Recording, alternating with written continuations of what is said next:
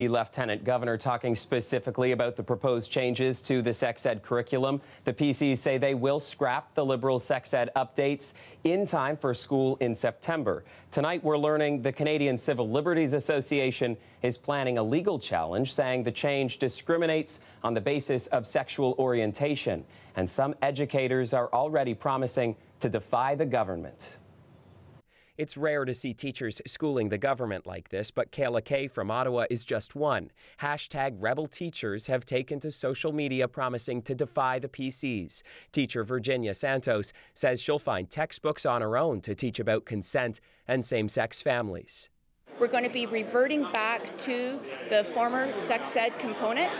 Education Minister Lisa Thompson ignited the firestorm yesterday when she said her first order of business will be to go back to the old sex education written in 1998. These were the sorts of large-scale protests against the Liberals' move to update the curriculum.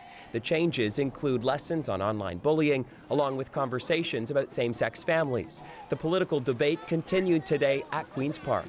This is a Ben Levin radical sex education program, and the fruit of the poisonous tree has been cut down. I think it's pretty clear that this government is bent and determined to drag this province down, to take us backwards, to take us into a race to the bottom and pull us into the last century.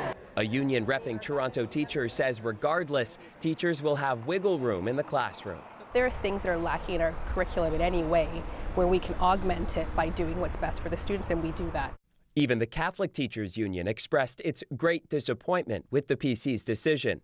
In a statement, they said by going backward, we are doing students a disservice, leaving them without the tools and knowledge to manage their relationships and personal well-being.